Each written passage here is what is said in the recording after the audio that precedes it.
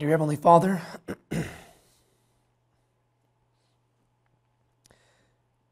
we're thankful for the ministry of music and for the sweet, soothing influence that your Spirit brings.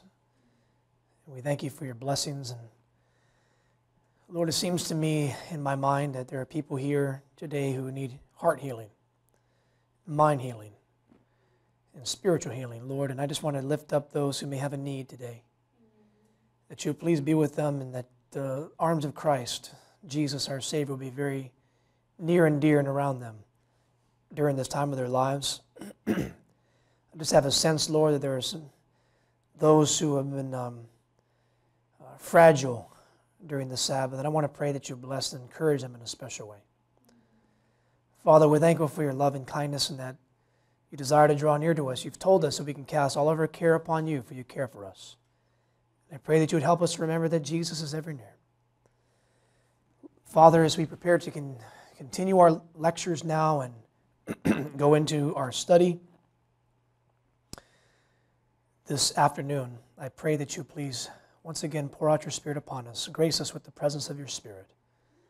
We want the sprinkling of a latter rain, that we can be able to have open minds to understand and comprehend truth and to produce fruit in our characters and lives. Forgive us of our sins. Wash us clean with your blood, we pray. And bless us and give me, I pray, strength and energy. Please help my words, my voice to be strong. And Father, I pray that you take full control of these lectures and full control of my heart and mind. And please speak clearly to our hearts. We thank you, Father, for your blessings. Please bless your word as we study now. It's in Jesus' name we pray. And we claim these things. Amen.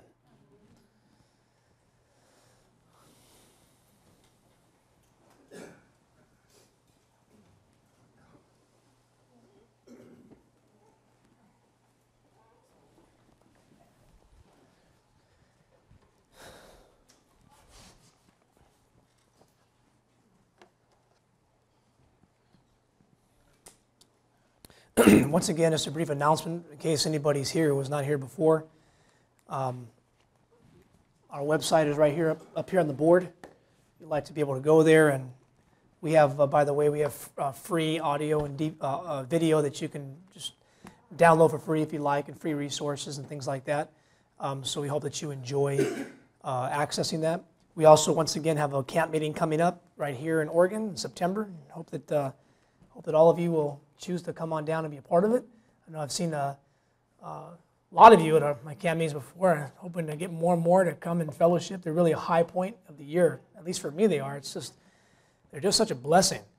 There's something about having several brethren in one place communicating light to us, and then multitudes of other brethren who love to study and also share the things that God has been doing with them and also sharing with them. And it just seems like these camp meetings are just an accumulation of light, that always something new comes out of these camp meetings every single time, and almost makes me feel like not missing any of them. Otherwise, I feel like I'm lagging behind. So, has anyone experienced that like I've experienced it? It seems like you miss one camp meeting and people come back and say, oh, ooh, wow. So what I miss? And it's just some new beautiful truth that just keeps on confirming. I'll tell you, last year, some of us brethren were sitting around and discussing some things. And even as we were just discussing it last year and just among ourselves, and just some new beautiful truths are coming out. And one brother there said to us, and I'll never forget by God's grace, I'll never forget his words. And he says, we all chuckled and said, this is so beautiful. And he says, if all this is darkness, like we're accused of it being, this is some beautiful darkness. And I'll tell you, it's about that simple. There's so much truth and beauty and light in the third angel's message. And in the fourth angel that comes down, it's just mind-blowing. And then when I see people fight against it, I say, that's pride, prejudice, and just a lack of study. That's really all it is. And we need to pray for our brethren. But I'll tell you, I would encourage you to come on out. It's going to be a blessing once again this year in September. And again, we have another one in Idaho, and I hope to meet some new friends from the Newport area and Sandpoint area and people from Idaho. And really, we're designing to put this one on in Idaho for the people in that area. We want people to be encouraged who are closer, who can come on down so people can meet each other and recognize they're not just a ship out to sea by themselves drifting. So let's pray for those camp meetings. We have a lot of other things coming up as well. Please keep our ministry in your prayers as a lot of opportunities have opened up for us. God bless you. It's good to meet both of you. Take care. Stay in touch. And for me, it's been really amazing. I have been understanding these things for just the last less than 3 years. Before that time, I was involved in doing full-time ministry, and I've pastored now 4 churches. And I've been involved in ministry before that as an elder in a couple different conferences for several years. And so, although I'm a young man, I've been involved in ministry still for a little bit of time, probably about the last 14 years.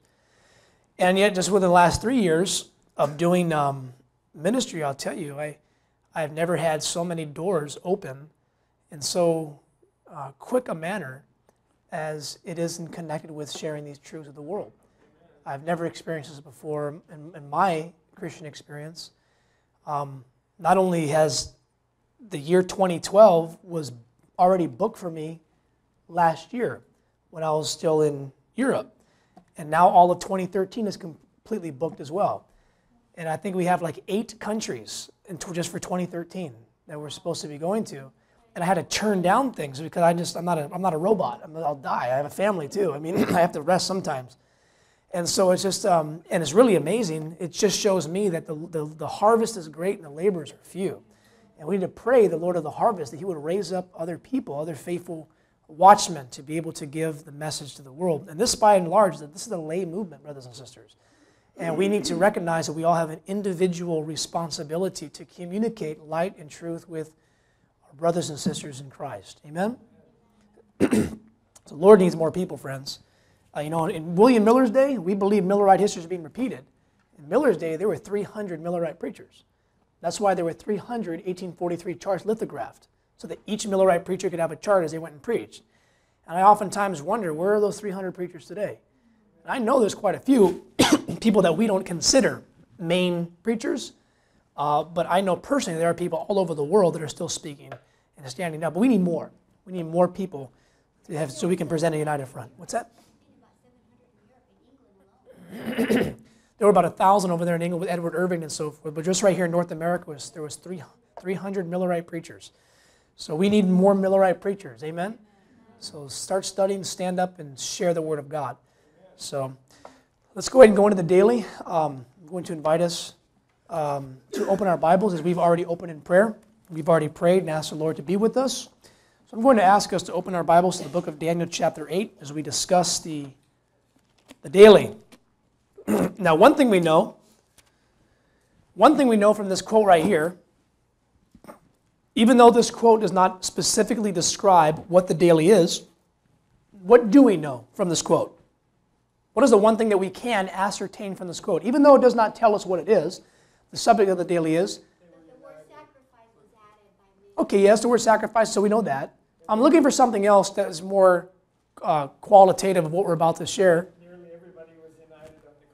Okay, so what we do know is that those who gave the judgment hour cry had the correct view. So although we don't know from this quote alone what it is, we can deduce from this very clear sentence right here that the Lord gave the correct view of it to those who gave the judgment hour cry. All we then have to do is then go find out what the people taught before 1844 who gave the judgment hour cry. Correct? So it's a pretty simple. You don't have to be a sleuth or a detective or something to find this out. It's pretty easy. Now, I actually had somebody tell me, this was last year, we had a special meeting, myself and 2 of our brethren, who are also speakers of this message. We had a sit-down meeting, and I've talked to some of you before about this. I'm abstaining from sharing names just because it'll be recorded and so forth. And we had a sit-down meeting with some different lights in Adventism. And in this meeting, one of the gentlemen actually brought up the argument about this quote, and he said, well, the issue, she's not talking about that they had the correct view of the daily. This is what this person told us in this meeting, the 6.5-hour meeting, and the daily was one of the subjects that we talked about. And this gentleman shared his understanding that he said that, well, Ellen White was not saying that they had the correct view of the daily, but that they had the correct view that the word sacrifice was supplied. This was the argument, okay? Did you get that? So in other words, what he was doing was he was leaving an open door for a different view of the daily, that they just had the correct view that the word sacrifice was supplied.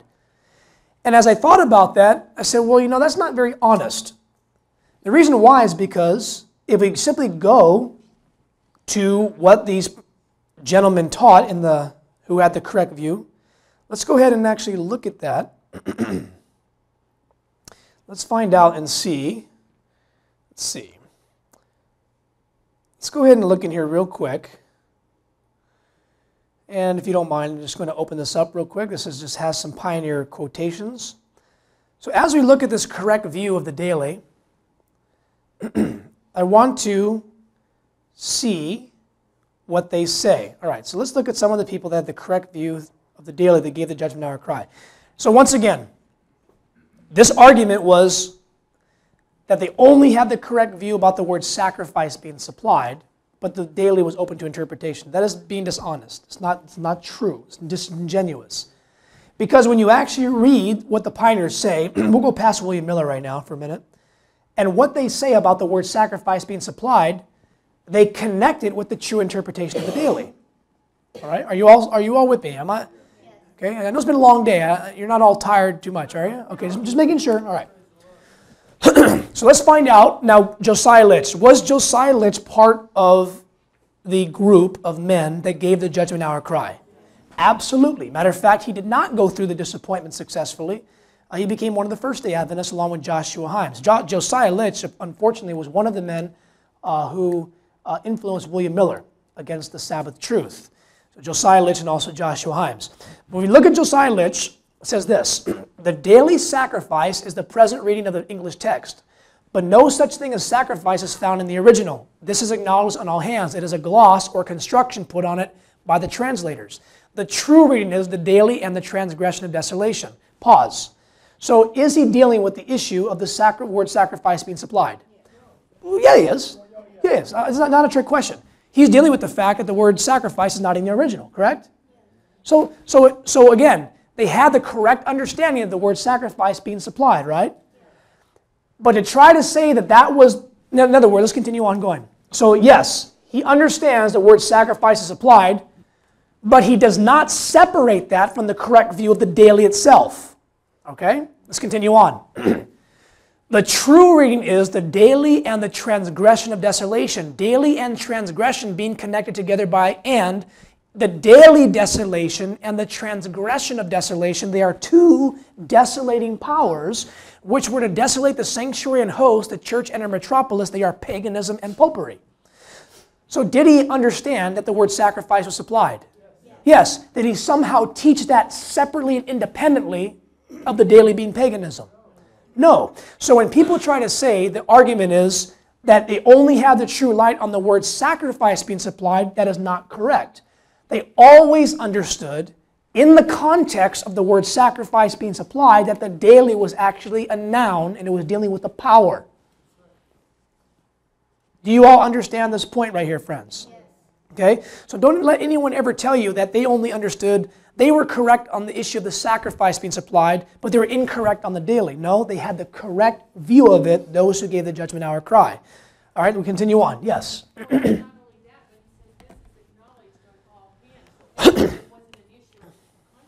That's right. Mm-hmm. Amen. Let's continue on. James White says the same thing. Was James White part of the judgment hour cry? Yes. Now he was actually somewhat more of a little-known Millerite preacher. He was more of a circuit rider. He had small audiences. So never count out those on the sides.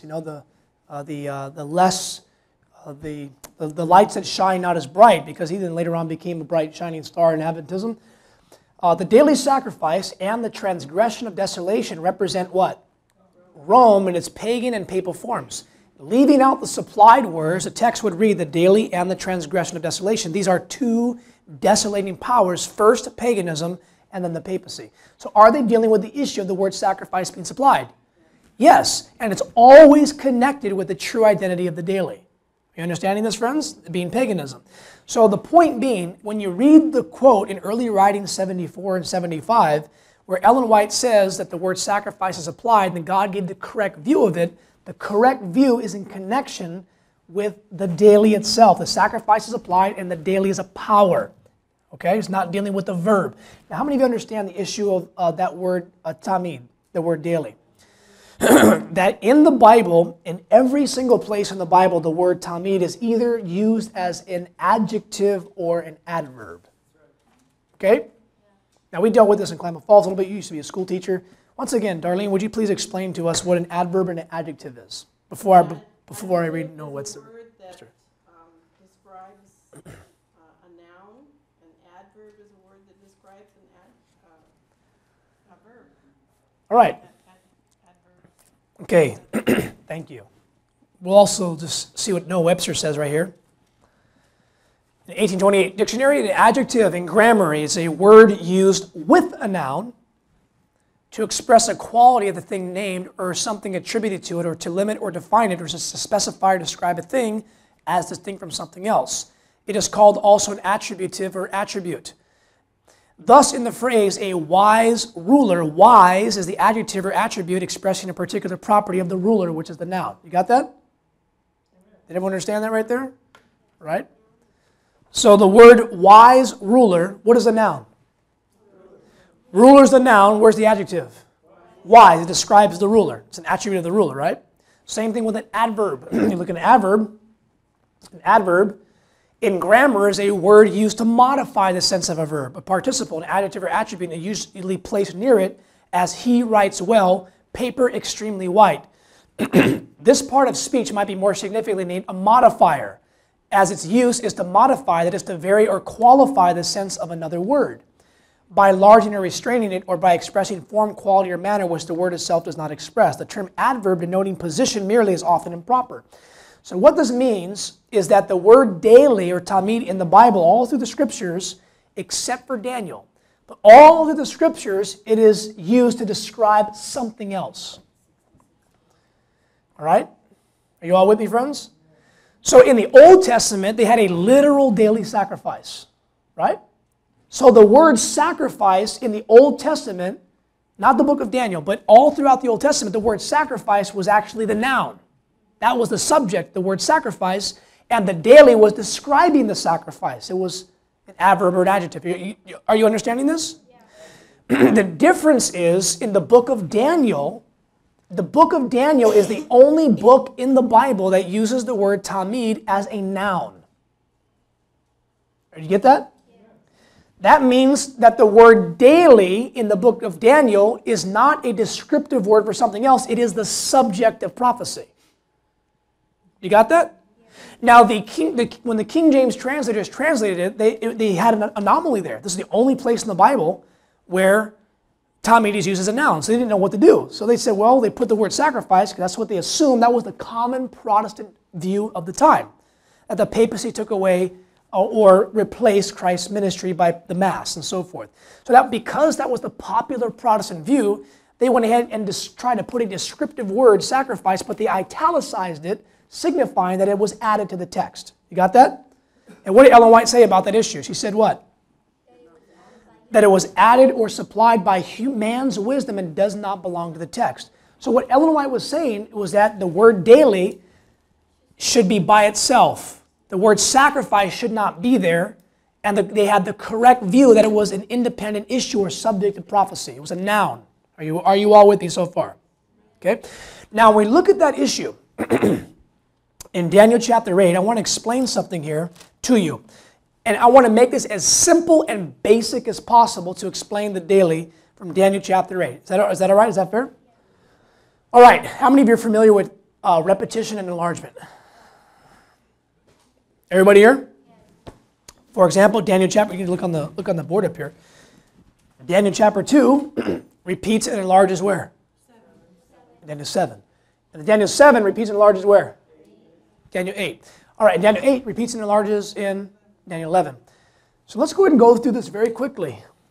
So in Daniel chapter 2, so let's go ahead and write down the powers. What major world powers are we dealing with in these chapters? Okay? I'm going to have you help me out. So we have what? Okay, so Babylon, Medo-Persia, Greece, pagan Rome, and then the papacy. All right. And of course, after that, we can also establish that we can find the United States in there and also the 10 kings. But we'll just deal with this right now. All right. Daniel chapter 2. Give me the symbols for these powers. Gold.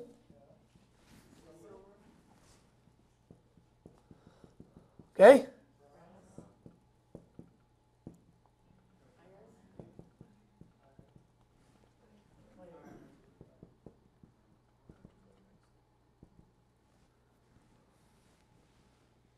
Okay? So this is chapter 2, right? All right, give me the symbols for Daniel 7.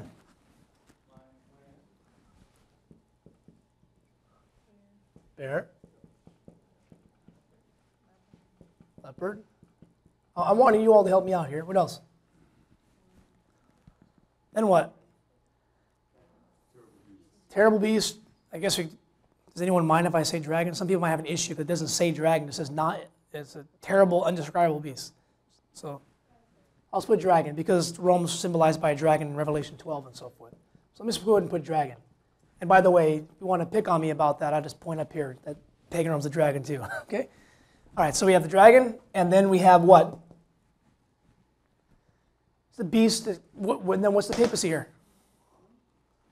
Daniel 7, what is the papacy? Little horn. All right. All right, then we come to Daniel what? We come to Daniel 8. All right, now, pay attention. Turn to Daniel 8. What's the first thing that we have in there? Verse 4, I saw the what animal?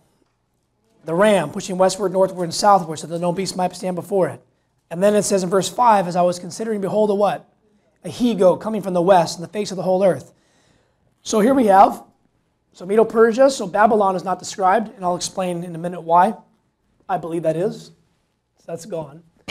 So what is Medo-Persia symbolized by? No. Daniel 8. Ram with 2 horns. What is Greece symbolized by? The he-goat divides into 4 horns later on, just like the leopards have 4 heads. Now what about pagan Rome? What happens there in verse 8? Look at what it says. Therefore the he-goat waxed very great when he was strong. The great horn was broken, and it came up 4 notable ones from the 4 winds of heaven. And out of one of them came forth the what? A little horn, which waxed exceeding great toward the south and toward the east and toward the pleasant land. All right, pause. So, and then it goes on down, and it talks about it waxed great even to the host of heaven. It cast down some of the hosts and of the stars to the ground, stamped upon them. Yea, he magnified himself even to the prince of the host, and by him the daily sacrifice was taken away, the place of the sanctuary was cast down. And a host was given him against the daily sacrifice by reason of transgression. It cast down the truth to the ground to practice and prosper. Now pause. So what power comes up after the goat? The little horn, right? Who's the little horn? It's pagan and papal Rome. Because it doesn't separate the two right there. It deals with Rome and what they would do, right? Little horn doesn't say there was a little horn and a little horn after that, does it? So the little horn represents Rome in its pagan and papal forms, correct? How do we know which one is which? No. Okay, well, yes, but let's go there now, okay? Let me backtrack and just say something. Yes, you're right, and yes, you're right, but I'm looking for a different answer is what it was. So yes, you can tell what it is by what it does and the male and the male and female neuter of the pronoun. But I want to have us understand very clearly what is described by Daniel 8. So let's go there very quickly. Daniel chapter 8 and verse 9. And if you don't understand this, let me just show you how you can study the Bible with somebody else to show them what this power is. So Daniel chapter 8, verse 9. Daniel 8, verse 9. Are we all there, friends? Amen? And out of one of them, that was out of one of the directions of the ancient Macedonian Empire, That was out of, they took over one of the territories. And by the way, it's right here. You can actually see this. It's right here on the 1850 chart. 168, it says Rome conquered the first division of Greece. Okay? The first division of Greece, and then it talks about the time of the league. And here we have the divisions of Greece are right here. And you see what it says, Egypt, Syria, Thrace, and Macedonia. So it says Rome conquered the first division, which was Macedonia. You see that? So the Roman Empire did not come from the Greek Empire, but it conquered one of the divisions of the empire. So when it says right there that out of one of them is dealing with out of one of those divisions of Greece, Rome conquered that area to take over. You got that? And that's in Daniel 11 where it says that he shall become strong with a small people. All right, let's continue on. So out of one of them, out of one of those divisions of Greece, by conquering that division, came forth a little horn, that's pagan Rome, which waxed exceeding great toward the what?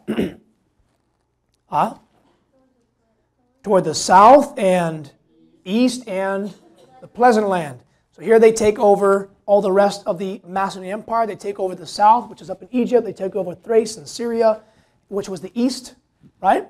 So they go south. So look at this. Look at this map right here. So they conquer Macedonia, it's the first division. Then they conquer three other ones right there, the south, Egypt, the east, Syria, and the pleasant land, okay? Are you understanding this? So pagan Rome now takes over the entire ancient Macedonian Empire. They now rule the world. They've taken over. They're now the next empire. As Greece has fallen, they've now taken over, all right? Now as we continue on, let's notice what the Bible says in verse 10. Now what I want you to pay attention to is that the male and the female gender of the pronoun changes in each of these verses, verse 9, 10, 11, and 12. And this is important to understand, okay? People confuse this and they mix up the identity of the papacy with the pagan Rome. Pagan Rome would be symbolized by which gender? Male. Why? Because that was the kingly power. The papacy would be symbolized by which gender? Female, the feminine pronoun. Why? Because it's a church. Okay? So in verse 9, when it deals with a little horn is in the male. Okay? So this is pagan Rome that conquers the south, the east, and the pleasant land. But when you come down to verse 10, it no longer says he, it says and what? It. The reason why it says it is the female pronoun, okay? This is the female pronoun, so it waxed great. So what power is in verse 10 then? You might want to jot down a note in your Bible that verse 9 is pagan Rome, verse 10 is now papal Rome. It, the papacy, waxed great even to the host of heaven, and it cast down some of the host and of what else? The stars to the ground and stamped upon them. Now this is obviously dealing with a twofold history right here. Number one, it's showing the power of Satan that is behind the papacy, because we know that the devil swept out a third of the stars out of heaven. But it's also dealing with the literal work the papacy did in casting down the stars, because who are the stars in Bible prophecy? The God's messengers, God's people. Remember in Daniel chapter 12, Daniel is told that they that turn many to righteousness shall shine as the stars forever and ever. And Jesus says, I'm upholding the 7 stars in my right hand, and writing to the angel of the church, stars are angels, or messengers, or leaders. So here we have the papal work of casting down and stamping upon God's people. Are you all with me, friends? Let's come down now to verse 11. And it says he's stamped upon them, by the way, so he's trampling them underfoot. So this desolating power of the papacy tramples God's people, right? Let's continue on in verse 11. Now notice the change. Verse 11 says, yea, what? He. It's back to the male. So which power is in verse 11? Pagan Rome. This is pagan Rome in verse 11. Please don't miss that point. Yea, he, pagan Rome, magnified himself even to the prince of the host. Who's the prince of the host? Jesus. Did pagan Rome exalt himself against Jesus Christ? How? By crucifying. This is why it says right here. It deals with the fact that the prince of the host, and look at what it says right here. It actually quotes Rome, pagan and papal, but here's pagan Rome, and his power shall be mighty, but not by his own power, shall destroy wonderfully, and on, but it talks about standing up against the prince of princes, and it's proving that Antiochus Epiphanes couldn't stand up against the prince of princes, and so forth. So I'm going to move on. So here we have pagan Rome, and that's why the pioneers put pagan Rome on both sides right here, along with the cross of Christ. It was pagan Rome that was standing up against the prince of princes, all right? Against the prince of the host. And you can also prove that in Daniel chapter 11. And let me just give that to you real quick. In Daniel 11, you can write this down. In Daniel chapter 11, verse 20, 21, and 22. So Daniel 11, verses 20 through 22, it gives the history of pagan Rome. It gives the history of Augustus Caesar, Tiberius Caesar, and then Tiberius Caesar breaking the Prince of the Covenant in verse 22. Jesus was crucified under Tiberius Caesar. You go back and read Uriah Smith's book on that. All right, let's move on. So verse 11, Daniel 8, verse 11. Yea, he, pagan Rome, magnified himself even to the prince of the host, and by him, by who? Pagan Rome, the daily was what? Now, does anyone know what that word taken away means in the original language as well? It is the word room, which means to set up or to exalt. The word taken away in Daniel 8:11 is a different word than Daniel 11:31 and also Daniel chapter 12, verse 10 and 11. Did you all get me right there? You didn't get me? Okay. I'll say it one more time. Sorry, I know it's been a long day. The word taken away in Daniel chapter 8 is a different word than the word taken away in Daniel 11 and 12. Okay? The word used by Daniel for taken away in Daniel 11 and 12 literally means to take away. But in Daniel chapter 8, and by the way, the word used for taken away in Daniel 11 and 12, and you can write that down, it's Daniel 11:31, where it says the daily shall be taken away. We'll come back there. And also Daniel chapter 12, verse 11. You see the daily taken away. Those two words right there are the word sur, S-U-R, sur, which means to actually take away, or take out of the way, or move away. Okay? But the word take away in Daniel 8:11 is the word room, which means to exalt or to set up. You get that? Yeah. You might be asking, well, how come they use the word taken? I don't know why they did that. Just, some of the Old English is translated that way. But that's the actual word. It's ru'um. Okay? R-U-U-M. Ru'um. So let's read that one more time. Verse 11. Yea, he. Who's the he? Pagan Rome. He magnified himself even to who? How did he do that? By crucifying Christ. And by him. By who? Pagan Rome. The daily was roomed or exalted or set up, and the place of his sanctuary was cast down. Now let me explain what those two words are. That word sanctuary is the word mikdash. Do I need to write some of this stuff down, or are you all writing notes for me? Do I need to write down notes? Okay. Taken away is room. That's the word used for taken away. Okay? But what it means is to set up, or lift up, or to exalt. All right? The word for sanctuary is mikdash, not kodesh. There's two words used in the Bible for sanctuary. The one is kodesh. Kodesh always refers to God's sanctuary, where mikdash does not. Mikdash can symbolize either a pagan temple or God's temple, or it can symbolize a palace or a fortress in the Bible. You got that? So let me write that down. So here we have mikdash. So mikdash can either be translated, more properly translated, a temple, or sometimes it can be translated as a palace in certain parts of the Bible. And the final word right there is the word cast down. And let me go ahead and give you the word for that as well. That's Strong's number 7999. And the word for cast down is the word shalem. Okay? And the word shalem means to be whole, to be made complete. So shalem. You can look all these up in the Strong's Dictionary or any other kind of concordance or commentary or so forth.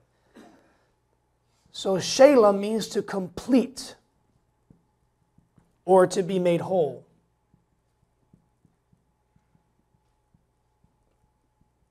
All right, are you all still with me? All right, so let's read that one more time. You ready? Let's find out what the daily is in Daniel 8:11. Yea, he. Okay, well, as I read that, I want you to tell me the answer, okay? Yea, he. Who's that? Pagan Rome. He magnified himself even to the prince of the host. Who's that? How did he magnify himself against Christ? crucifying Christ. And by him, by who? Pagan Rome, the daily, and what's the daily? Paganism was ru'umed, or what? Was lifted up and exalted. Did pagan Rome exalt paganism? Yes, they did. And the place of his, that is Rome's temple, the place of Rome's temple or palace was made complete. You got that? What was Rome's temple? The Pantheon. I don't know if you just got that, friends.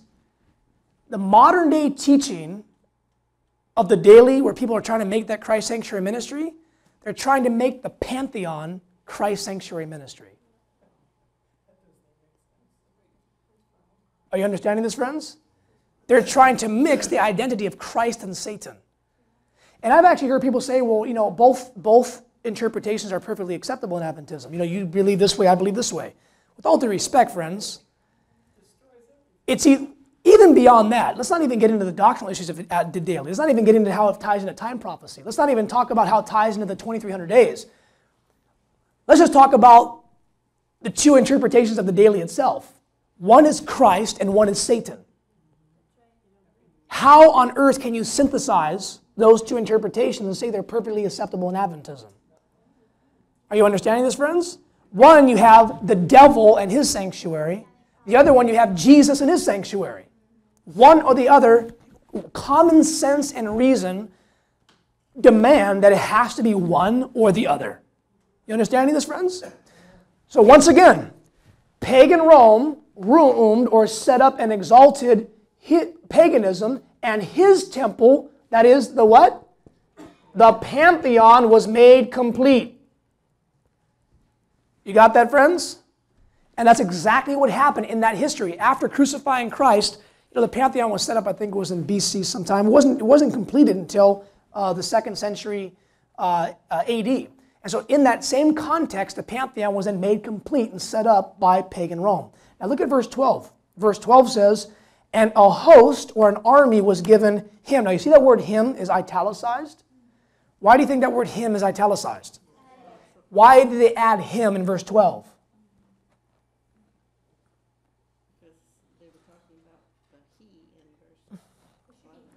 That's right, you got it. I'm trying to make you all think. Verse 12, the female pronoun is actually feminine. So they add the male because they're trying to make sense out of it, but it's actually female. The verse 12, the subject is not a him, it is a her, which means it is now transitioned from pagan Rome back to papal Rome. So verse 12 is now papal Rome. An host or an army was given papal Rome against the daily by reason of transgression, and it cast down the truth to the ground, and it practiced and prospered. So the papacy cast down the truth and practice and prospers, and the papacy receives an army or a host to fight against the pagans. Are you with me, friends? Are you all with me still? Okay? So once again, just a quick review.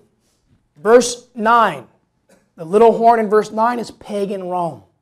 Verse 10 is it, papal Rome. Verse 11 is he, pagan Rome. And verse 12 is once again what? Papal Rome. All right, now let me explain this. So let's go back to our little study here. Okay, are you all still with me, friends? All right, Daniel 8. Medo-Persia symbolized by what? Ram. Greece is symbolized by what? Pagan Rome was symbolized by what? Papal Rome was symbolized by what? But what other two things are the symbols of pagan and papal Rome? Daily and the transgression of desolation. Are you with me, friends? It's explained in the next verse. Let's go there, Daniel chapter 8. Daniel chapter 8, verse 13. Then I heard, now let me ask you a question. What was the subject? What was going on from verses 9, 10, 11, and 12? What was going on? What was going back and forth? The verses were transitioning from which two powers? Pagan to papal, pagan to papal. Right? And so the angel, after the vision of pagan, papal, the question is this. Look at the question. Then I heard one saint speaking, and another saint said, unto that certain saint which spake, how long shall be the vision concerning what? The daily and the pagan and papal Rome. Are you with me, friends? So how long shall be this vision concerning these two powers, the daily and the transgression of desolation, to give both the sanctuary and the host to be trodden underfoot? He said to me 2,300 days until the sanctuary be cleansed. Now, I want to explain something before I get more deeply involved in pagan Rome being the daily. Now, we understand that the daily symbolizes paganism in general, okay? But even more particularly, it symbolizes pagan Rome when you look at it more closely. So in the book of Daniel, it is not wrong to say that it can symbolize paganism, but more particularly pagan Rome. Do y'all get that, friends? Okay? Let me actually prove that to you. Why do you think Daniel chapter 8 starts with Medo-Persia rather than Babylon? Okay, let me backtrack. Let me backtrack and ask you another question. You got it, but don't let anyone hear you say that, so I ask my question. Okay. Shh. When we look at pagan Rome, when they established, what did they do the daily? It says they established the daily. They lifted up and exalted the daily, didn't they? And they created a temple for the daily. What was the temple called? The Pantheon. What were the teachings of the Pantheon? It was called the temple of what? Of all the gods. Where were the gods from? All the pagan nations, from Assyria and Babylon and all these various things. Are you with me, friends? So all that Rome did to become the daily, pagan Rome became the epitome of the daily because they had assumed all these other pagan powers. Are you with me, friends? So when the angel asked, how long shall this vision be for the daily in Daniel chapter 8, what is the answer? Unto 2,300 days. Why did the angel say 2,300 days? Because where did the vision of the daily begin in Daniel 8? With Medo-Persia. Did you just get what I said? There's a point to what... Let me ask you a question. I think some of that just went right over your heads. But you know, the answer was not given to the question. Only half the answer. And we're not getting into the 25-20 and all that stuff in the nation. The 20, it wasn't how long. He's just telling you that unto 2020, then the sanctuary will be cleansed. Yes. But not telling you how long it will be traveled, just how long it will be cleansed. Amen. Now, the point what I'm trying to do is make it, this is Daniel chapter 8, class 101. All right? So we can go to 201 and 301 and so forth when we get into the calzone and the mare visions, and we come down into the indignation, the last end of the indignation, how that would be explained in Daniel 11. We're not going to get into that right now. What we're going to simply talk about is why did Daniel chapter 8 start with Medo-Persia, not Babylon? Anyone ever wondered that before? Nobody's ever wondered? Anybody ever wondered why? I have. Anyone wonder, well, hey, Daniel chapter 2 starts with Babylon, and Daniel chapter 7 starts with Babylon. Why does Daniel chapter 8 start with Medo-Persia? No. See, no. That was my answer for years. See, my answer was, well, you know, Belshazzar was about to be killed, his kingdom was going down. Belshazzar was still in power in Daniel chapter 8. Go there. Go to Daniel chapter 8. Let me show this. Daniel chapter 8, verse 1.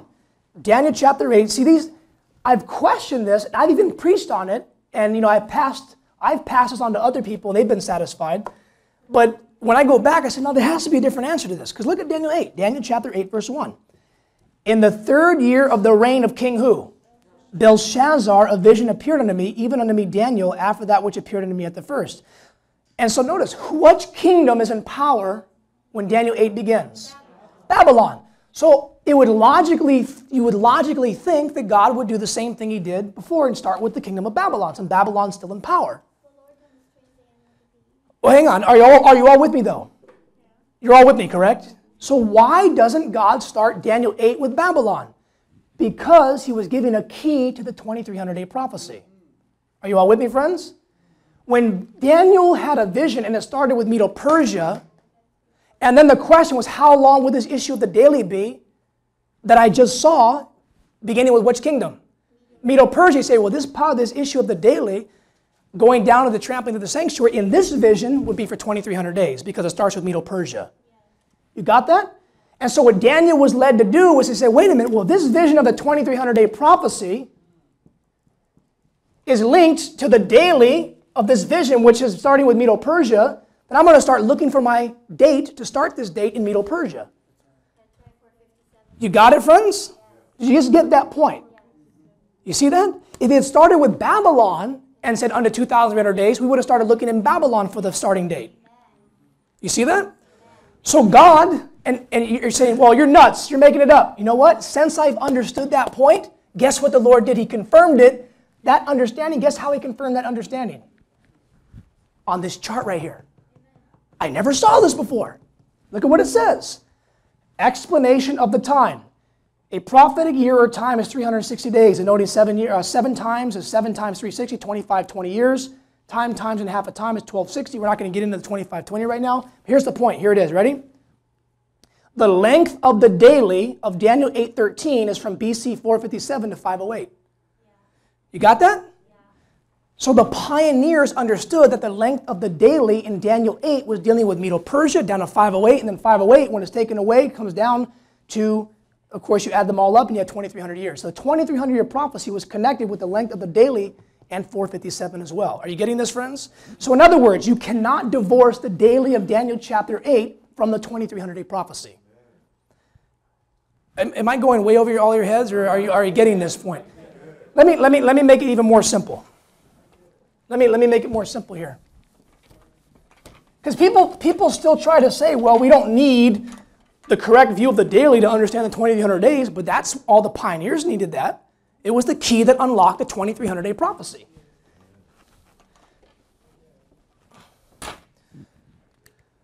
We have two choices. Thank you. 15 minutes. We have two choices for the 2,300-day prophecy. All right? And it's connected with the daily. You got it? On one side, we have the view that is paganism. Remember, this is dealing with Daniel 8, correct? One side is paganism. The other side says that it's Christ's ministry in the sanctuary.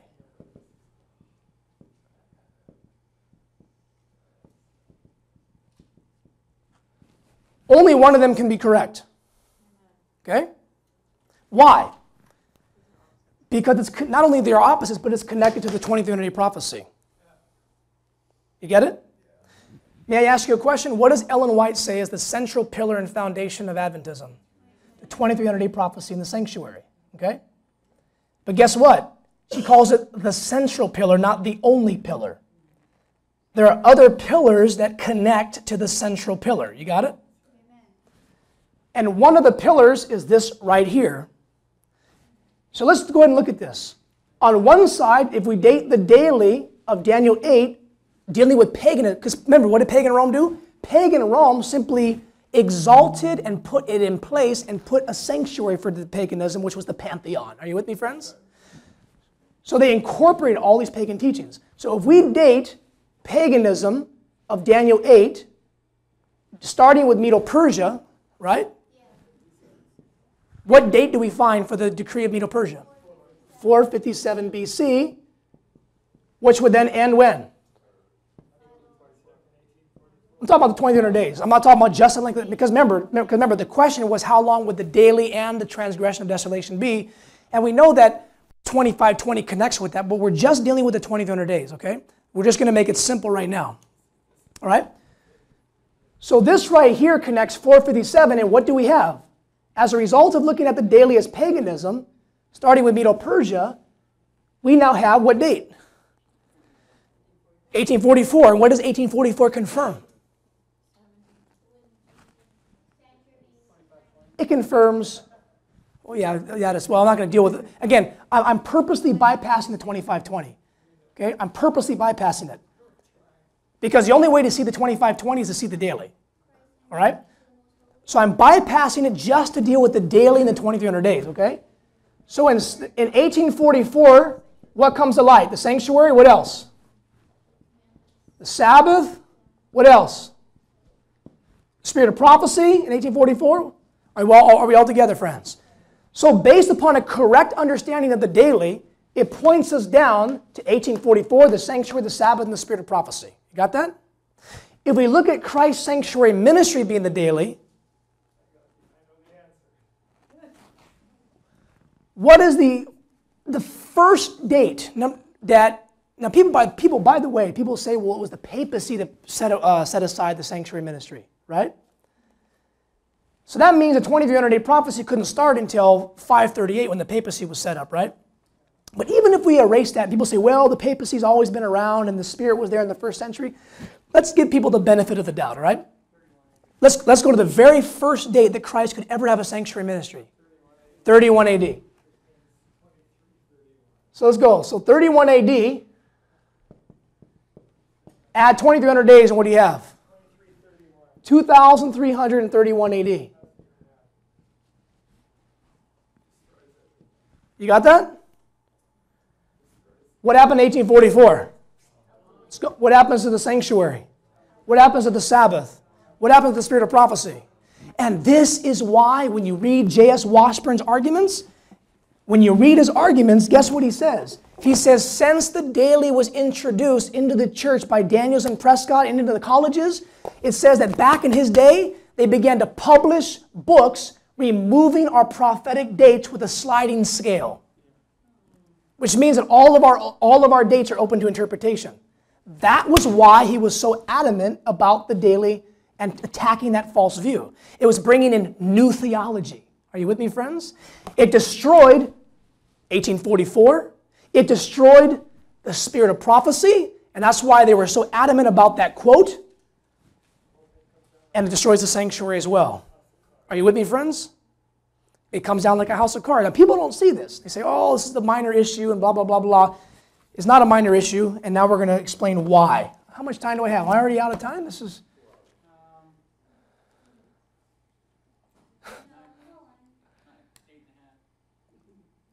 All right. I'm going to keep on going. So I have a little more time on the DVD, I guess? All right. I have to finish this up at least, because in our next lecture, I got to go into Balaam and Balak. I got to go into that one. All right? Because remember, it's the women that burned the vine. Remember that? Yeah. So I got to go into that one. So let's go ahead and look at the... Is this making some sense right here, friends, of how it's connected? All right?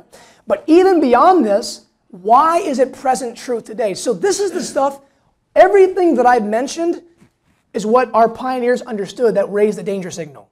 Haskell, Washburn, and others. They understood the problem with this new theology. All right? It destroys our identity. It sweeps our Adventism away. But why is it present truth for us today? So yes, we can make an argument, well, we need to stand on the foundations. This confirms the foundations. But there's even something deeper. Yes? Because the daily is like a fork on a road. If you choose paganism, which you continue to believing that it actually helps you into deciding to find Christ's sanctuary, which basically Christ is the hope of glory, taking you the mystery of godliness. If you choose to believe the opposite, it'll take you towards the Futurism. mystery of iniquity. That's right. So you're either going to accomplish the mystery of iniquity or the mystery of godliness by what you choose. Amen. And you know what's interesting about this right here is all these future prophecies. That's Jesuitism. That's futurism. That's Cardinal Francisco Ribera right there. And we can go on, and we're going to stop right there. Now, why is it a present truth topic today, though? All right. Rome is being established right now because of that vision in its pattern of Daniel 11. The Holy Spirit is falling. It's present truth because the daily in the United States, All right. type of Rome is setting up the deadly wound to be healed. All right. So let's. In an opposition, when the flood comes in, the Lord lifts up a standard, and that standard is the Holy Spirit, the righteous. All right. Amen. So let's go into that because you mentioned something that's correct. The reason why the daily is present truth today is because the daily symbolizes the United States of America, right? Because remember, the apex of the daily, the crescendo of the daily is found in which power? It was found where? It was pagan Rome. Pagan Rome was the apex of the daily power. They set up the sanctuary, the pantheon. Are you with me, friends? So what I'm dealing with is anciently. Anciently, the daily power was dealing with pagan Rome. Are you all with me so far? Yes? Yes. Okay. Pagan Rome. Pagan Rome was the apex anciently of the ancient pagan kingdoms. All right? You got that, friends? It was the apex. It was the strongest. It was symbolized by iron. It ruled the longest. It was the one that absorbed all the mystery religions into paganism. Now, we know that the papacy adopted these things, but it was no longer a professed pagan religion. It was now a professed Christian religion, right? But we're dealing with paganism in just paganism. The apex, the crescendo of paganism in a civil power is found in where? Pagan Rome. Are you with me, friends? Now let me give you the clues or the keys to why it's present truth today. Are you ready for this? So let's go ahead and look at this now. I want to give you a quotation. This is coming from 13th volume of the manuscript releases, page 394. I want to show this to you now. 13 MR, page 394, paragraph 1 and 2. We have no time to lose. Troublous times are before us. The world is stirred with the spirit of war. Soon the scene of trouble spoken of in the prophecies will take place. The prophecy in the 11th of Daniel has nearly reached its complete fulfillment. Now listen to what this says right here. Now I want to pause. What part of Daniel 11 still needs to be fulfilled? And what she was talking about in her day. 40 to 45. Okay? But now she quotes something else of history that's already been completed, but now is going to be repeated. So Daniel, when she's writing this, Daniel 11, 40 through 45 still have to be fulfilled. Right? But what she says is there are also other parts of Daniel 11 that have already been fulfilled, but that will be repeated again. 31 through 36. Let's look at this. Much of the history that has taken place in fulfillment of this prophecy, what prophecy? Daniel 11 will be repeated. In the 30th verse, a power of spoken of that shall be grieved and return and have indignation against the holy covenant, so shall he do. He shall even return and have intelligence with them that forsake the holy covenant. And then it says verses what?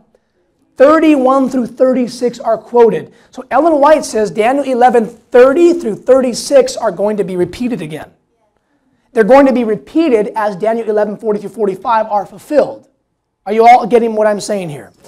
Scenes similar to those described in these words. What words?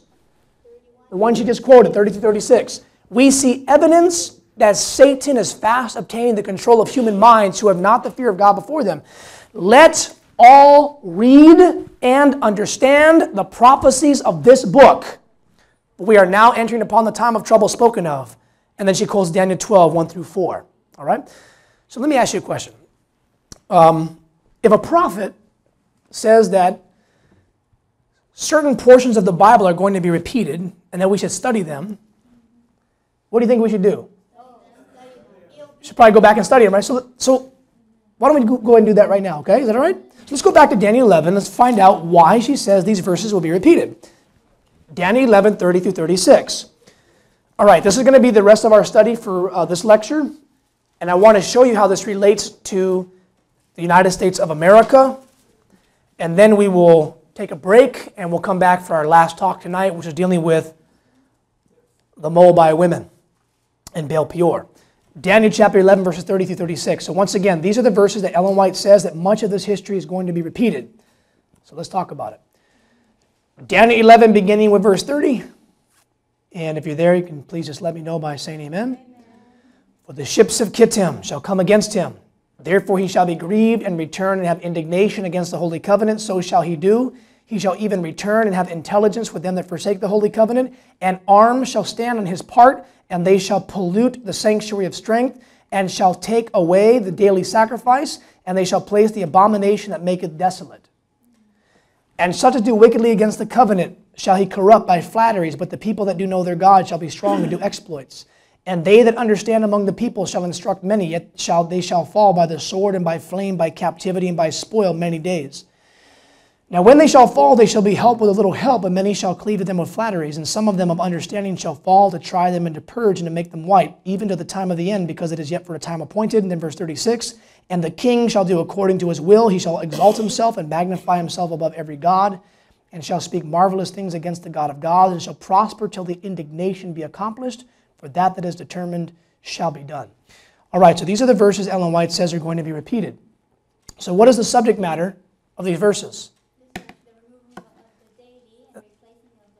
That's right. This is the history of the removal of the daily, the setting up of the papacy in a time of persecution. Right? Isn't that what it's talking about? Now, the basic understanding of this is when, verse 30, let's go ahead and look at this verse very quickly, verse 29. Verse 29 says, at the time appointed he shall return and come toward the south, but it shall not be as the former or as the latter. Does anyone know what that time is right there? in Daniel 11. Uriah Smith talks about it as well in his book. This is the time of Daniel 11:24, where Rome forecasts his devices against the strongholds even for a time. Okay? No. That verse 24, Daniel 11 verse 24 talks about Rome forecasting his devices against the strongholds even for a time. Now, what was the stronghold for Rome? What stronghold did pagan Rome want to control? This was the city of Rome. Now, you guys should know this, right? This is the city of Rome, right? The stronghold. All right? So let's write this down. So the stronghold or the city of Rome would be controlled for how long? That's right, for a time, which is 1 year or 360 days or 360 years. Now, in that verse, it deals with the battle that takes place. Go back and read Uriah Smith's book. He gives a lot of evidence for this. This is correct. He's correct on this verse, by the way. And he talks about the Battle of Actium. The Battle of Actium, which took place September 2nd, 31 BC. All right? The Battle of Actium was a decisive battle for Rome to control the city of Rome anciently. Okay? What's that? This is Daniel 11:24. Okay? So the Battle of Actium, which takes place in 31 BC. So if you date 360 years from 31 BC, where do you come to? 330 what? AD. So when you come down to verse 29, and I'm just going to keep on moving on. I'm just going to give you the information. You can go back, get the DVD, pause it, stop it, study it. Verse 29 says, at the time appointed, he, pagan Rome still, shall return and come toward the south, but it shall not be as the former or as the latter. So what is the time appointed right there in verse 29? Is the expiration of the time prophecy. So in 330 AD, pagan Rome comes back, but he doesn't come back to the stronghold. He forsakes the stronghold, and he comes back down toward the south. He's not as the former or as the latter. Why? What happened in 330 AD? Constantine moves his capital from the west to the east. So the stronghold of the city of Rome was only for a time and would be forsaken in 330 AD. You got that? Okay? Are you all still with me, friends? Okay. What happens in verse 30? For the ships of Kittim shall come against him. Who's the ships of Kittim? Genseric, the Vandal, and all the other pagan, the Goths, and so forth. This is the ships of Kittim are not only symbolizing the Vandal wars under the second trumpet, but it's also dealing with the first four trumpets. These are the pagan invasions that collapse Rome. Okay, that happened right after 330 AD. The first invasion was by Alaric the Goth in 395. So right after he forsook the stronghold, they start having the Kittim come down and destroy pagan Rome. Okay, Attila the Hun in the third trumpet, then Odoacer the herald in the fourth trumpet. Then you come down to verse 30. It says, "The ships of Kittim, the pagan invasion, shall come against him. Therefore he," that's pagan Rome, "pagan Rome shall be grieved and return and have indignation against the Holy Covenant." And by the way, during this time was pagan Rome having indignation against Christians or the Holy Covenant? Yes, this is Diocletian. This is all these the Roman Colosseums and so forth. Then you have it say, "He shall even return, pagan Rome shall return and have intelligence or an agreement with them that do what?" Who were the ones that forsook the Holy Covenant during this time period? No, I'm talking about those that, well, if you forsake the Holy Covenant, that means you at one time had the Holy Covenant. Well, the Jews are already gone. Jews are no longer the God's chosen people. Christians, right? Was the Jewish church God's church in 395 and 400 AD? Who was God's people? The Christian church. So who were those that were in Rome that forsook the Holy Covenant? These are the papists. These are the Catholics. These are the ones that have been exalted from Constantine down, all right? These are the ones that began getting more riches and more pomp and more pride and more display. And so pagan Rome, where is pagan Rome's capital during this whole crisis? While they're attacking, they're in Constantinople. Are you with me, friends? So here we now have the pagan emperors of Rome. They now are going to make an agreement or have intelligence with who? The papists who are still in the Western Empire. Are you with me, friends? And so there's an agreement made saying, look, if you guys can get rid of these pagans, you can have the West. And this is what took place beginning in 496 AD. Who was the one who converted? Clovis of the Franks converts. Now, here's where I want to get a little bit deeper into this whole issue. All right? Let's see if what can I erase here? I'll let you choose. What do you want me to erase? Can I erase this whole thing up here?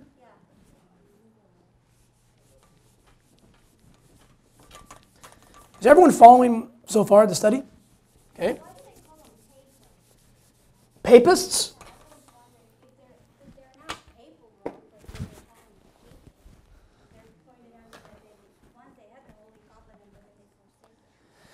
Because when you look at the issue of the Antichrist, we look at 1 John chapters 2 and 3, it says that the spirit of Antichrist was even now in the early Christian church. It said they were with us, but they went out from us because they were not at all with us. So the spirit of the papacy was the great falling away that took place. Paul prophesied about the elders of Ephesus and so forth. So the spirit of human tradition was alive even back in the early Christian church. Even during the days of Paul and John and so forth, there were still men that were starting to rise up and want pride and display. You see? So what they at one time professed to have the Holy Covenant, they were part of the Christian church, and they left to draw away disciples after themselves. These are the wolves that Paul prophesied about. Are you with me, friends? Okay, so when we look at this, we have so far, we're in Daniel chapter 11, verse 30, and 30 so far, and this is the pagan Rome that has forsaken the stronghold, 330 AD. Now the ships of Kittim have come. The ships of Kittim are those Germanic tribes of the first four trumpets. The first four trumpets are symbolized by the ships of Kittim. It's also spelled with a K in the Old Testament. The ships of Kittim, these are the pagan Germanic tribes. Now what's interesting about this is, what does the Bible teach happened to pagan Rome in Daniel 7? It's right up here on the chart. What happened to pagan Rome in Daniel 7? The fourth beast rises up, and out of the fourth beast's head are what? 10 horns. Okay? And a little horn pops up and starts to make war with the other horns, right? Now follow this, okay? Follow this. Here's where the daily begins to start getting to be present truth. Okay? Watch this.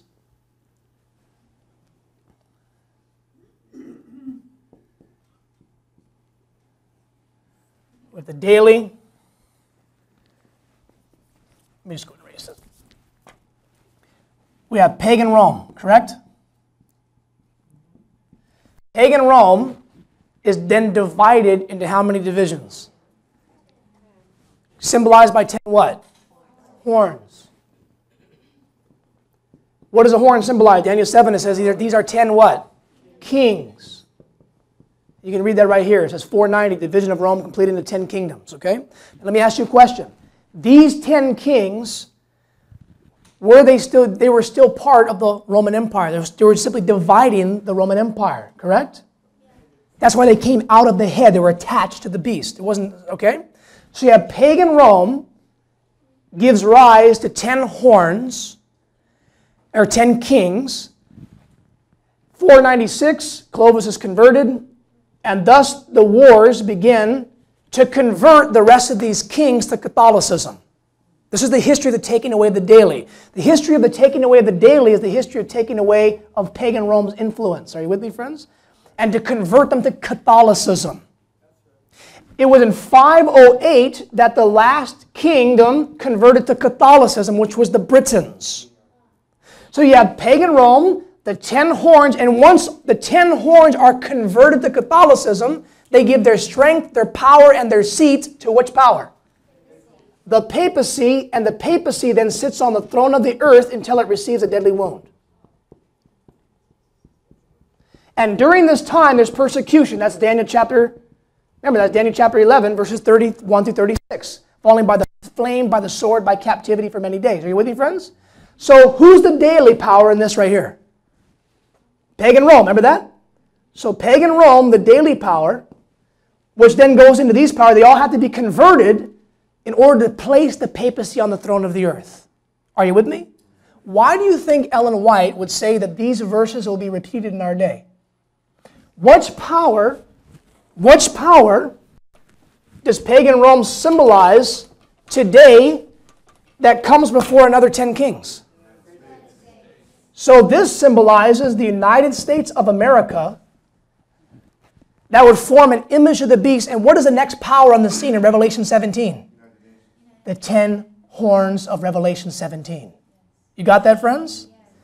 And once these 10 horns of Revelation 17 are converted to Catholicism through the Sunday laws, what power do they then place back on the throne of the earth? They put the papacy right back on the throne of the earth. And what takes place?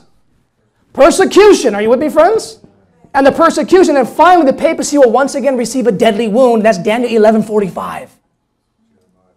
Right when Michael stands up. Are you with me, friends? This is the history of Daniel 11. This is the history of Daniel 11:30 through 36. This is the history of Daniel 11:40 through 45. Are you with me, brothers and sisters? This history must be repeated.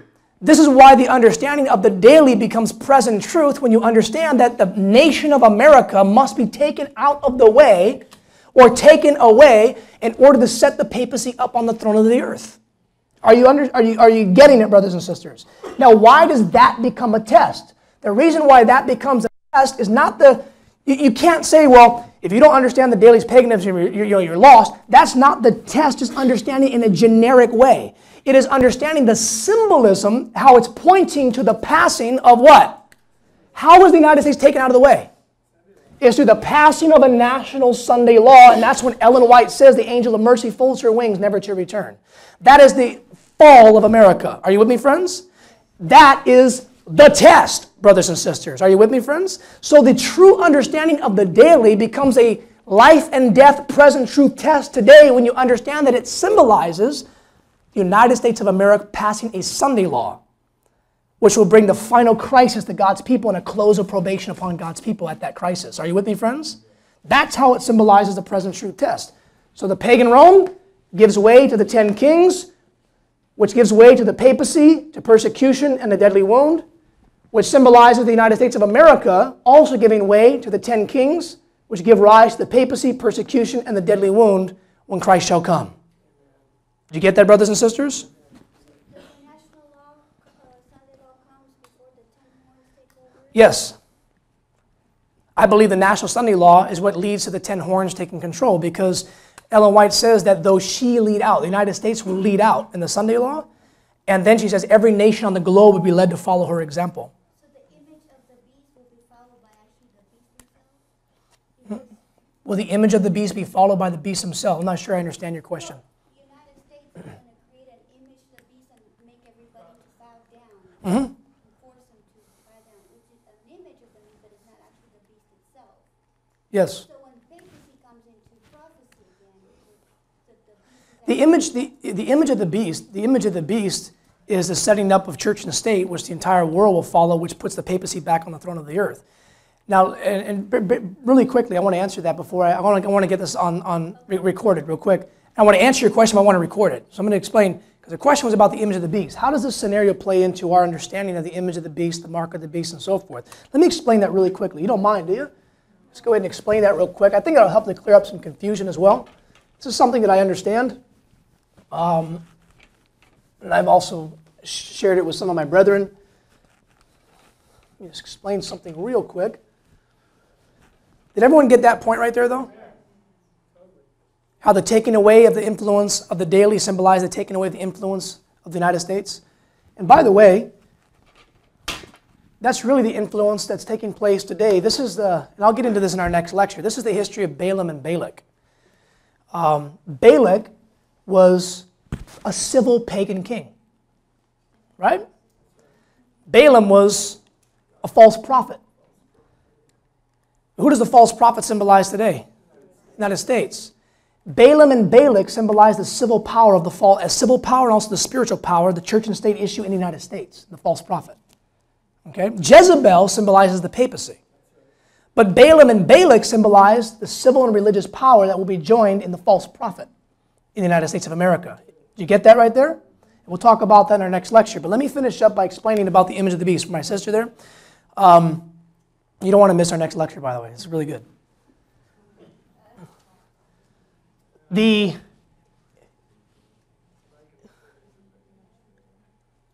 Lord oftentimes works on patterns of threes, right? 3 steps, 3 angels, 3 tests, and so forth.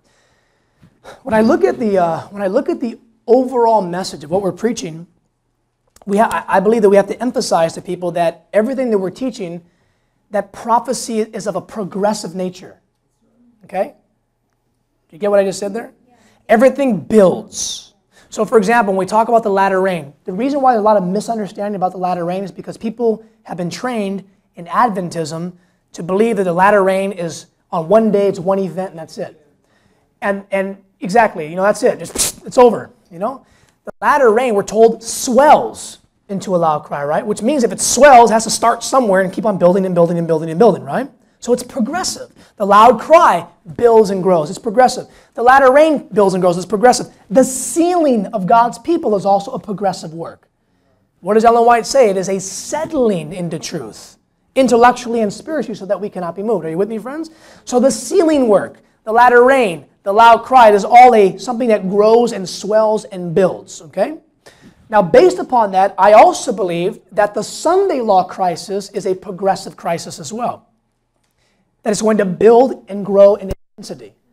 Many of us have learned through sermons that we're going to turn the news on one day, Sunday law, probation is closed, that's it. I don't believe that's how it works. Just going to share with you my understanding, okay? And I can talk to you afterward and so forth. I believe that there are 3 tests or 3 stages of the Sunday law crisis. Okay? Are you ready for it? The first stage, so I'm going to put Sunday law crisis. So these 3 stages of the Sunday law crisis would fall in under that heading.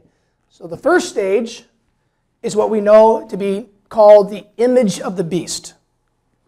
Okay? Image of the beast.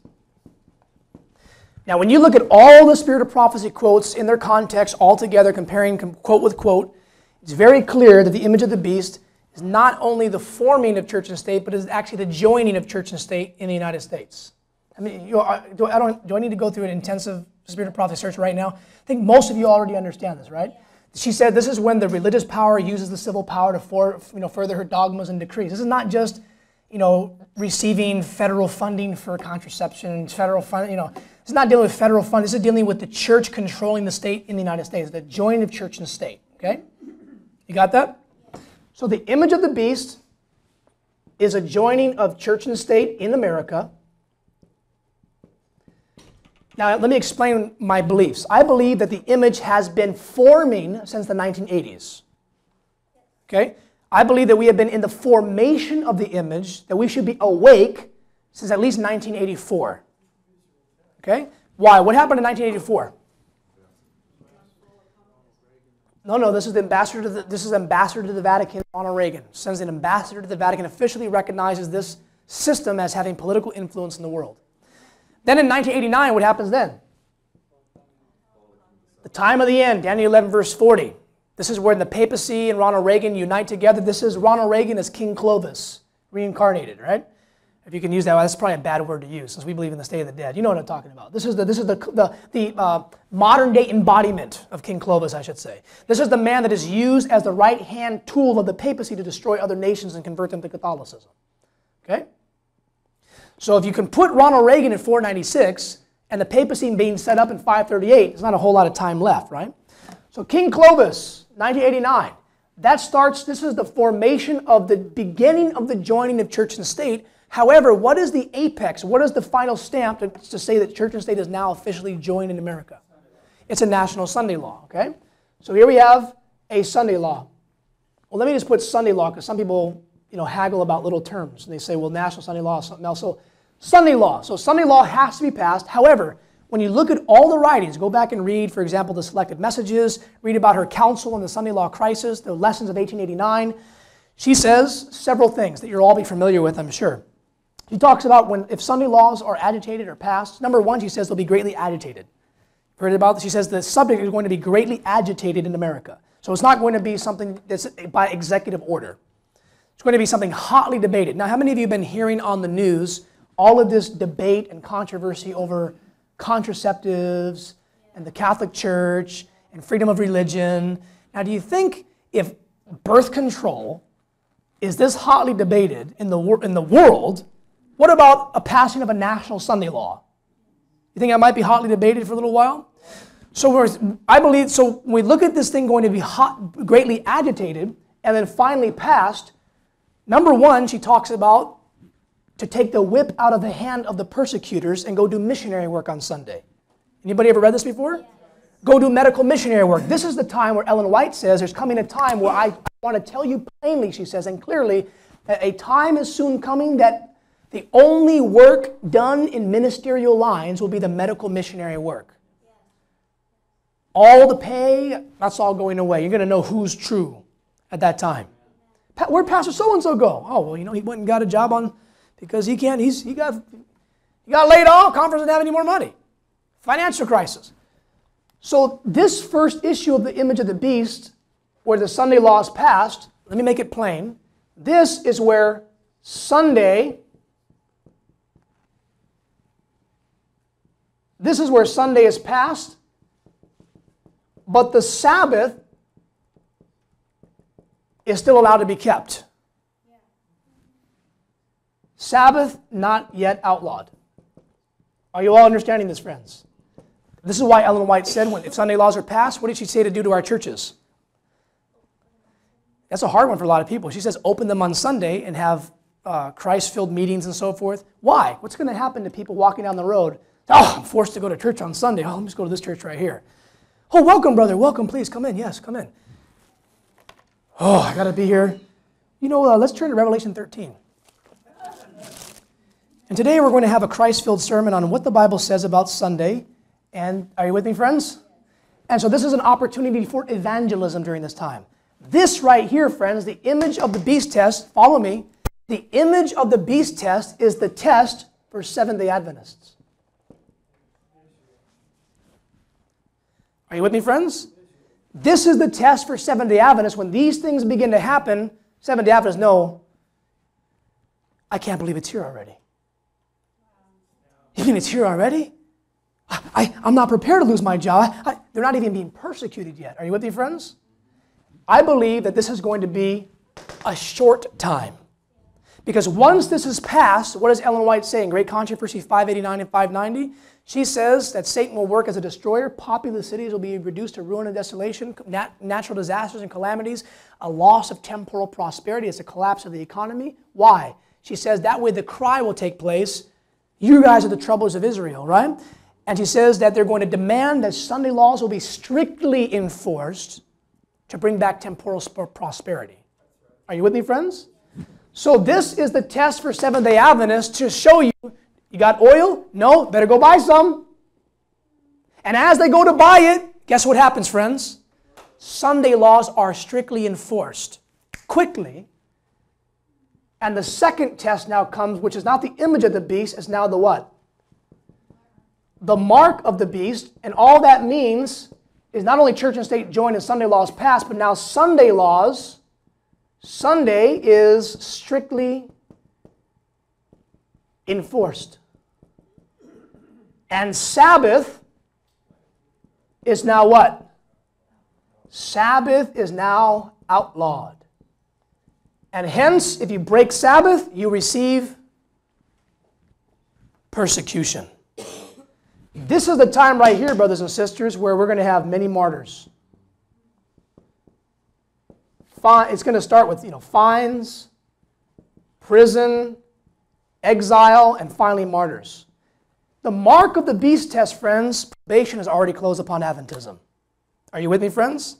When Sabbath is outlawed and Sunday is strictly enforced, as they've tried to go back, those who understand, I can't believe it's here already. I'm not prepared. Go back and buy that oil. And they go to buy the oil and door shuts.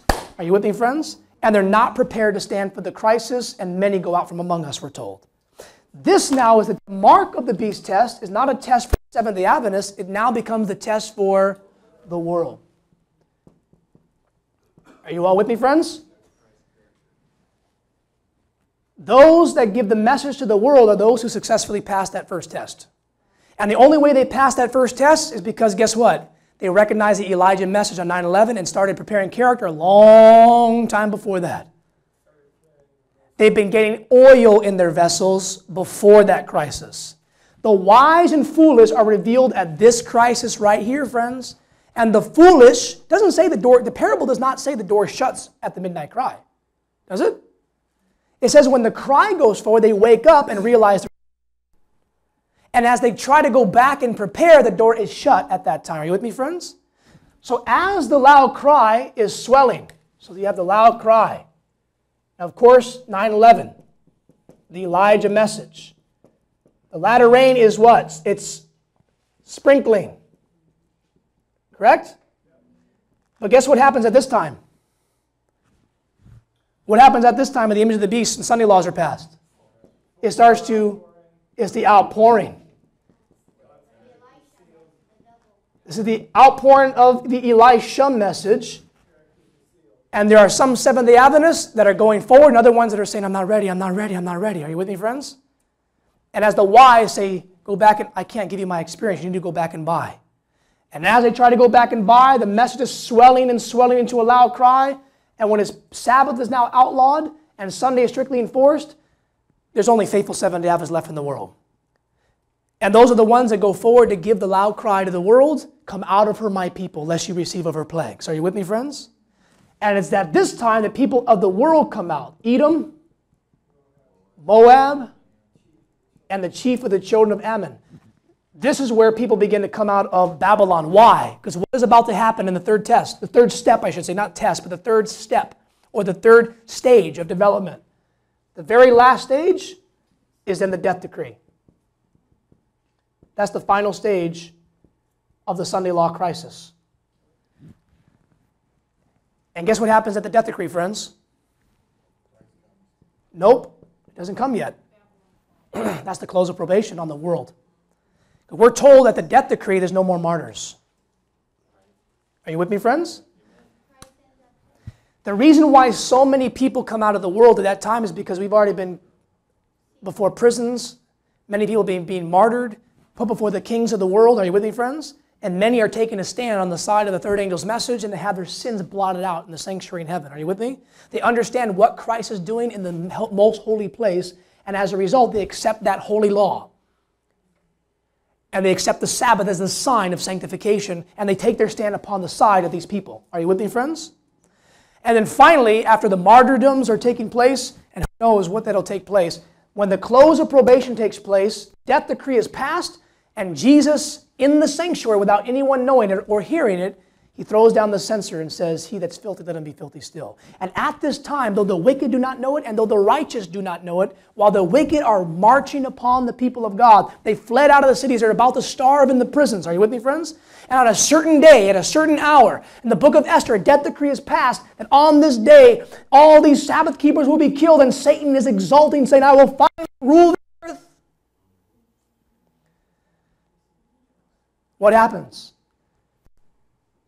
They raise their swords to kill the righteous, and it breaks like straw, and a rainbow surrounds the people of God. And a voice out of heaven, can you imagine the climax of history right there? And the voice began to speak the day and the hour of Christ coming. The wicked think that it's an earthquake and thunder, and the righteous face light up with joy. And they begin to see that small black cloud, the size of the man's hand in the eastern skies. And Christ comes with the trumpet sound. Brothers and sisters, this is what happens. And they've been going through Jacob's trouble during this time, agonizing as the people are coming, but they can't confess their sins because they can't remember them anymore. Their sins have been blotted out, and Jesus now comes, and what does he say? You have stood stiffly for my truth, washed your robes white in my blood. Come and enter in. And the saints shout out, hallelujah, hallelujah. And they watch their dead loved ones break out of the dusty graves, brothers and sisters. Can you imagine? Don't you want to be there? I want to see some of my loved ones and my son to come out of that dusty bed and be winged with an angel to my wife's, to the mother's arms. The angels come down and scoop us up and have us caught up together to meet them in the air. And so shall we ever be with the Lord. Are you with me, friends? This is the grand crescendo of human history. And Jesus is asking us, He's asking us to walk on that narrow path, high and lifted up above the world. You know, Ellen White saw a vision. And I want to wrap this up in a minute without any questions, and I'll take them right after work. I want to get ready to pray. But you know, Ellen White saw a vision. It was her first vision. And you know, the Bible says that God illustrates the end from the beginning. I think it's fitting that at the end of Adventism, at the end of our history, God will illustrate what we need to be doing by what happened at the beginning. And that very first vision where Ellen White was around the family altar in 1844, shortly after this appointment, asking Jesus for light. Why, Lord? Why didn't you come? You know, friends, they weren't hypocrites like a lot of us are. Come, Jesus, come! And we don't really want him to come because we still want to do this, we still want to do that, and we still want to get this done, and we still want to play around with that. Blah, blah. They really loved their Savior. And they really longed for Jesus to come. You know, friends, we have to get to that point. And I believe that's why God is going to allow us to go through persecution. It's going to test the metal. It's going to test what we're made of. You know, I never forget reading something in the Great Controversy. I never forgot it. Where she talks about Jacob's trouble. And she says that they have to go through it so that the earthliness can be consumed. And I'll never forget that phrase. I said, wait, what? The worldliness, right? No. The worldliness was consumed a long time ago before the seal of God. She says the earthliness has to be consumed. You know there's a difference between worldliness and earthliness? Do you understand that? If you're in the world and worldly, you're not going to even receive the seal of God. We have to overcome worldliness and worldly lusts and worldly desires and worldly practices before the seal of God is put on our foreheads. But even after the seal of God is put on our foreheads, reflecting the image of Jesus perfectly, we're told, there's still earthliness. There's still a connection to this planet. This is all that we know. Are you with me, friends? We walk around this sin-cursed earth and we think that death is beautiful. We look at the trees dying and the creation groaning, and we say, what a beautiful fall. What beautiful death. Are you with me, friends? I'm not trying to be a pessimist. I think it is beautiful for our mortal eyes. But the point is, we're so used to sin. And God has to allow us to go through a final struggle where we finally come to the place where all earthliness, we say, Lord, I am sick and tired of this planet. Lord, I don't want to be here anymore. Lord, please come. Lord, please come. Lord, please come. I don't want to be here. Lord, please. And that's Jacob's trouble. Lord, if there's anything in me, I just don't want to be here anymore. Lord, please save us. Help. Please get us off this planet. Are you with me, friends?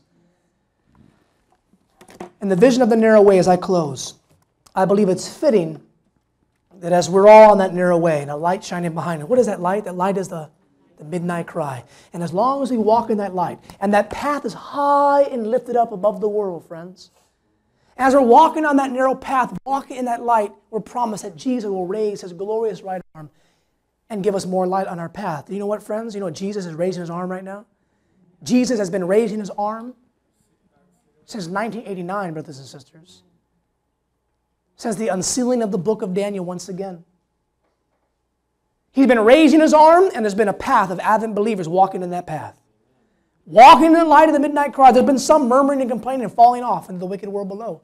But there's others who are saying, Jesus, I can't look at my brethren. I can't look at these people. I have to look at you.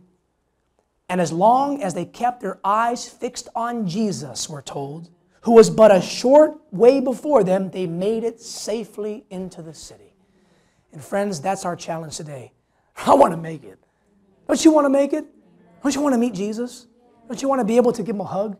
Be able to see his nail-pierced hand and say, Lord, that was for me. Don't you want to make it, friends? Let's grab a hold of that prize. Amen? Let us pray.